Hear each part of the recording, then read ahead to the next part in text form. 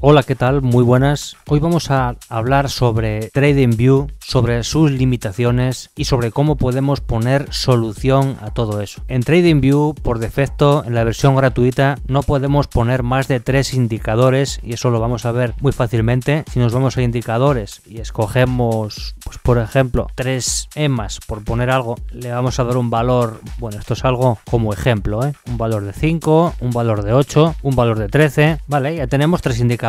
¿Cierto? Vamos a ver, vamos a poner un RSI, vamos a coger el RSI estocástico y mirar con qué nos encontramos. Nos encontramos con esta alerta que nos dice que debemos de hacer clic aquí para empezar una versión de prueba de 30 días. Si le damos, veis que ya nos lleva a cualquiera de estos 3 planes. Estamos hablando de un plan Pro que cuesta $10,50 al mes, otro plan Pro Plus 17,95 y el Premium que cuesta $30 al mes. Esto, pues bueno, para traders muy avanzados, pues lo veo una herramienta buena, pero para las personas que estáis empezando ahora, lógicamente me parece muy caro incluso el plan Pro. Si estás empezando, me parece caro este plan también. Así que, entonces por eso he decidido hacer este vídeo. Vamos a borrar todo esto. Lo que vamos a hacer en el vídeo de hoy es colocar la cantidad de indicadores que nos dé la real gana. Incluso voy a ir un paso más allá. Vamos a poner incluso una alerta que nos avise cuando haya un cruce entre medias móviles. Así que si os interesa este vídeo, quedaros hasta el final porque va a ser muy interesante. En primer lugar, lo primero que tenéis que hacer es ir a la descripción del vídeo y yo os voy a dejar un link. Fijaros bien, después de ver el vídeo completo, por supuesto, porque aquí voy a mostrar la configuración completa, os vais a la descripción del vídeo y os va a aparecer algo así. Esto es un indicador que ha creado Markoni, es un youtuber muy conocido y él, pues bueno, el único requisito que nos pide para poder descargar su indicador es que nos suscribamos a su canal de YouTube, algo que me parece pues bastante justo, ¿no? Ya que vamos a usar gratuitamente una herramienta muy buena y cuando la veáis, aquellas personas que no lo conozcáis vais a quedar alucinadas. Entonces nos vamos a ir a suscribir canal, se nos abriría aquí, a ver, yo ya estoy suscrito, en este caso no sé si tendré que quitar la suscripción y volver a ponerla, creo que no, porque aquí se está moviendo esto, vamos a esperar un poco, vale. Ya podría cerrar el canal de YouTube. En el momento que le deis a suscribir al canal, os suscribís, ya que la verdad que Markoni aquí se lo ha currado y se lo merece, las cosas como son. Y aquí nos ponen este botón verde que nos pone un log link, que es desbloquear link. Hacemos clic una vez y si nos va a abrir, como veis, como si fuese Tradingview, pero con la información de su indicador. Aquí de momento no tenemos que hacer nada, ¿vale? Vamos a coger y con el cursor del ratón vamos a ir todo hacia abajo, todo hacia abajo, todo hacia abajo, todo hacia abajo, ¿vale? Hasta que lleguemos aquí. Yo ahora aquí, por ejemplo, lo tengo puesto en favoritos y por eso me sale eliminar de favoritos. Entonces yo lo voy a hacer con vosotros, lógicamente. Me voy a ir a eliminar de indicadores favoritos. Así es como os va a aparecer a vosotros. Vosotros lo que tenéis que hacer es añadir a favoritos. Así, sin más. Ya está añadido a favoritos. Ahora, ¿qué pasa? Lo primero, vamos a refrescar esta página para ver si nos ha quedado bien. Vale, nos ha quedado guardado. Si nos pone eliminar, es que ya ha quedado guardado. Y ahora nos vamos a ir a nuestro Tradingview. Aquí estamos. Aquí aconsejo, aunque seguramente lo tengamos aquí en favoritos ya, pero aconsejo refrescar la página, porque me parece que no lo tengo en favoritos. Sí, mirad, sí lo tengo. Pero en caso de que no lo tuvierais, lo que se aconseja es refrescar. Refrescar es este botoncito de aquí, le dais para que refresque, actualice. Tanto con esto, tanto en Tradingview como en el link que os dejo en la descripción, en el momento que hagáis esto, ¿vale? Bueno, esto ya lo podemos cerrar y entonces aquí, ya si nos vamos a indicadores, en favoritos, veis que ya tenemos aquí este fabuloso indicador de Markoni. Vamos a darle clic una vez y ya mirar ya que ya se nos abre aquí, donde aquí ya tendríamos todo como cualquier indicador, ¿no? Ocultar, mostrar, cerrar o quitar, todo, más todas las funciones como cualquier indicador, como si pusiéramos una EMA o lo que sea. Pero ¿qué pasa ahora cuando abrimos aquí en el botón de herramientas o de configuración?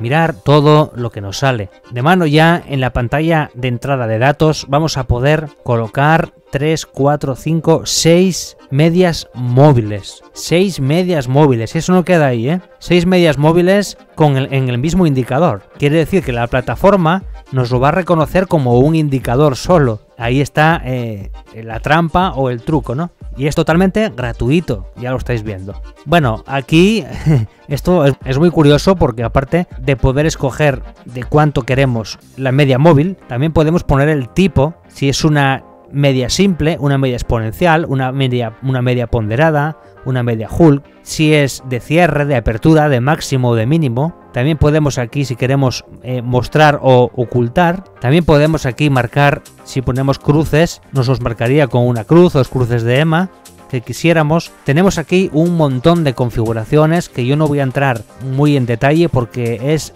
muchísimo lo que tenemos aquí. Aquí tenemos el estilo, ya veis, para cada media móvil, sombra, etcétera. Toda una configuración súper completa. Un montón de cosas, boxes, etiquetas, líneas, tables, visibilidad también. Un montón de datos aquí que también podemos cambiar y modificar. Pero a lo que vamos nosotros es a configurar nuestra estrategia que venimos viendo en los últimos 2 vídeos. Así que si no los habéis visto, os dejo la lista de reproducción de trading aquí arriba. Ahí la tenéis. Echarle un vistazo y así ya veis la estrategia que estamos trabajando. Yo hoy aquí no voy a explicar la estrategia porque ya la hemos explicado en varias ocasiones, pero sí vamos a configurarla aquí para que no tengáis pues estos problemas, ¿no?, de límites. Entonces vamos a poner nuestra estrategia aquí. Vamos a empezar colocando nuestra media móvil de 5. Aquí le vamos a decir que es una media simple. La siguiente vamos a colocar la media de 13, le vamos a decir que también es simple.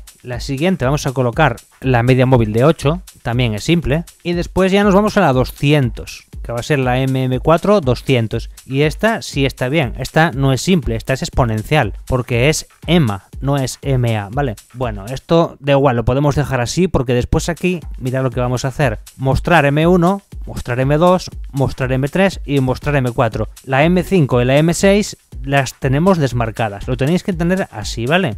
Seguimos para abajo, ocultar sombras, esta desmarcada para que se nos muestren. Fijaros que si la marcamos, se nos va a marcar pues así sombreado. Entonces esta la desmarcamos también para que se nos vea bien esto.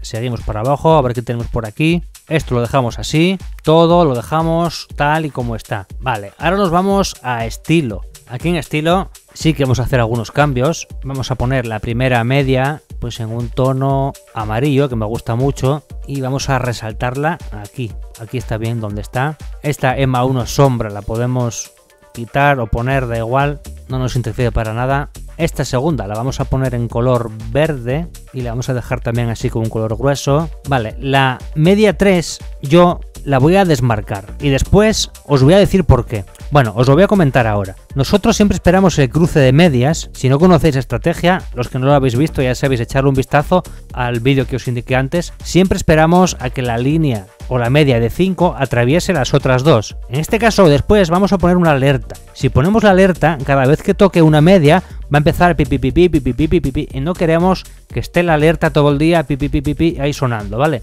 Entonces la alerta va a ser cuando la media de 5 toque a la verde, que en este caso la verde es la de 13. Y aquí lo tenemos cuando toque la de 13. Entonces por eso es que yo esta media móvil la voy a quitar. La de 8 la quito.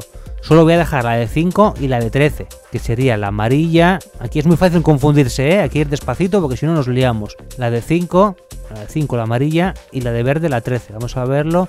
5 y 13, vale. Sí, M1 y M2, vale. Seguimos. M3 sombra lo podemos desmarcar también. Y ahora la media exponencial. Esta la vamos a poner en blanco, que es la de 200. Y bien gordita, ahí está, vale. Más cosas, vamos a ver si queda alguna cosa más por ahí. Esto se queda así tal cual y tal cual. Vamos a visibilidad, visibilidad también se va a quedar tal cual. Entonces ya le damos a aceptar. Bueno, como veis, aquí ya tenemos la misma configuración de siempre. La misma configuración de siempre que teníamos hasta ahora. Lo que pasa es que aquí lo tenemos todo en un indicador. ¿Qué quiere decir? Que todavía podemos añadirle 2 indicadores más. Y ahí es donde podemos poner la alerta. Ahora fijaros bien cómo vamos a colocar la alerta. La alerta es, vamos a colocar una alerta que nos indique cuando esta media exponencial de 5 periodos hace un cruce hacia arriba en la media móvil de 13. También podemos configurar de tal manera que siempre que se toquen o se crucen, bien sea hacia abajo o hacia arriba, nos suene una alarma. Y es lo que vamos a hacer, ya que últimamente estamos calibrando la opción no solo de entrar en long, sino en short. Entonces vamos a poner una alarma que nos sirva para todo. En primer lugar, la alerta o la alarma se va a poner aquí. Pero antes de eso, tenéis que cercioraros, porque yo este día cuando me puse a colocar la alarma, después de poner la alarma y darle a crear, me volvía a saltar el aviso de Tradingview para que hiciese el periodo de prueba de 30 días, vamos, para que pagase, ¿no? Entonces digo yo, algo estoy haciendo mal. Y luego me di cuenta, me vine aquí, fijaros aquí en la esquina, en la parte superior derecha, en el reloj, están todas las alarmas. Y cuál fue mi sorpresa, que al desplegar aquí, yo tenía una alarma aquí puesta de BTT, de Víctor Ren, que yo no sé de cuándo tenía yo esa alarma, ni tan siquiera. Por encima esa moneda ya no trabajo ni con ella. Una alarma que llevaba ahí puesta por lo menos 3 meses. Como no había alcanzado el precio para cerrar, pues la alarma seguía activa. Así que bueno, si tenéis alguna alarma aquí creada, lo primero, la cerráis y empezáis de cero. Ahora sí, nos cercioramos de que no tenemos ninguna alarma, veis que está todo vacío, y entonces ahora sí nos vamos a crear alarma. En primer lugar, ¿qué nos pide? El par. Nos vamos a la segunda pestaña, que es cruce. Fijaros aquí que esto es muy interesante. Podemos escoger cruce, cruce hacia arriba, cruce descendente. Si es un cruce hacia arriba, sería este cruce. Cruce solo cuando vaya hacia arriba. Si es un cruce descendente, pues sería este, cruce descendente. En este caso yo voy a dejar solo cruce. Aquí donde pone valor, no vamos a poner valor. Le vamos a desplegar y vamos a escoger Markoni, que Markoni es nuestro indicador, ¿vale? Y aquí, esto es muy importante, vamos a poner qué media móvil es la que queremos que haga el cruce. En este caso es la media, que es la de 5, y es la MM1. Si os habéis fijado, cuando hemos hecho la configuración, la MM1 era la de 5 y esa es la que queremos que cruce. Entonces vamos aquí y bueno, podemos aquí escoger la que queramos, en este caso MM1 si lo dejamos. Importante, opciones, queremos solo una vez por barra, una vez por cierre, una vez por minuto. Hay que escoger esta. Si escogemos esta, la alerta se activará cada vez que se cumpla la condición, pero solo una vez por minuto. Si escogemos solo una vez, la alerta se activará solo por una vez, pero no se volverá a repetir. No nos interesa. Queremos que siempre nos pite, siempre que se den las condiciones. Esta que nos dice, la alerta se activará cada vez que se cumpla la condición, pero solo una vez por barra. Tampoco está mal, ¿vale? Solo es cuestión de ir probando. Ya que una cosa que os quiero decir, esto es muy sensible, muy sensible. Ya os lo digo que he quitado el indicador para explicar el vídeo, pero hasta ahora lo tenía puesto y nada más que roza un poquito sin sobrepasar ya y bueno, puede llegar a estresar un poco. Eso ya lo reguláis vosotros a vuestra manera. De hecho, después se va a poder cambiar aquí el timbre y bueno, ya lo veremos después. Bueno, una vez por minuto. Plazo de vencimiento, aquí tenemos un plazo de vencimiento que es hasta, me da un plazo de un mes. Estamos en mayo, me da hasta el 17 de... Perdón, estamos en abril, me da hasta el 17 de mayo. ¿Qué quiere decir? Que lo más probable es que en mayo, o dentro de un mes, tengamos que volver a configurar la alarma. No pasa nada, a ver, esto va a pitar durante un mes, va a pitar siempre que haya un cruce de medias.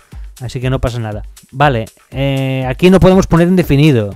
Si ponemos indefinido, mirad, nos salta otra vez con esta película, ¿no? Entonces, indefinido no lo ponemos. Notificar en la app sí nos dejaría. Enviar correo electrónico también. URL tampoco. Mirad, URL de no sé qué, si le damos tampoco nos dejaría. Yo no quiero que me notifique en ninguna app.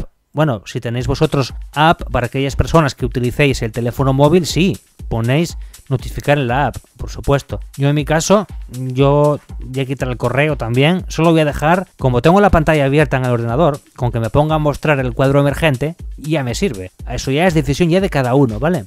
Los que tengáis la app de Tradingview, lógicamente marcaréis notificar en la app. los que queráis que os envíen mensajes en el correo electrónico, yo no lo quiero porque si no eso ya sería una locura, pues tampoco lo quiero. Vale, importante, más actividad, desplegamos tipo de reproducción. Lo que os decía, yo ayer puse reloj de alarma y casi me vuelve la cabeza tarumba. Cada poco eso. Además, aquí puedes poner repetir una vez o repetir y creo que puse 1 minuto y claro, tuve que venir corriendo a quitarlo porque un estruendo aquí. Entonces, bueno, yo lo tengo puesto sonido fino y una vez. Suficiente, además suena bastante alto. Nombre de la alerta, sí, nombre de la alerta, mirad, yo ya tengo aquí, como veis, puesto revisar posible entrada. ¿Por qué digo revisar posible entrada? Porque que pite no me indica que vaya a entrar, me indica que mire a la pantalla para ver si puede haber una posible entrada. Y luego ya soy yo el que tengo que valorar si hago la entrada o no hago la entrada. Entonces por eso pongo revisar. Y bueno, aquí podéis poner lo que queráis también, lo que os dé la gana también, ¿no? Mensaje. Podemos poner la estrategia, ¿no? Estrategia, cruce, media móvil de 5 sobre medias móviles de 8 y 13. Esto puede ser muy útil si, pues bueno, por algún motivo usamos varias estrategias o lo que sea. Entonces está bien, aparte de poner un nombre de alerta, pues ponerle un nombre a la estrategia, ¿no? Y ahora si le damos a crear, ya tenemos la alerta creada, amigos. Ya la tenemos creada. De hecho, si nos vamos aquí a alertas, al relojito de antes, mirad aquí arriba, aquí ya la tengo. Veis con el título, revisar posible entrada, estrategia cruce. Tenemos varias opciones, podemos pausarla y también podemos eliminarla y también editar. En editar aquí podemos otra vez volver a cambiar todo lo que hemos puesto hasta ahora. Voy a dar a cancelar ya que ya no se va a mover. Y bueno amigos, yo espero que este vídeo os haya sido útil. Yo no voy a explicar todo lo que hay aquí porque es mucho, esto me daría para otro vídeo.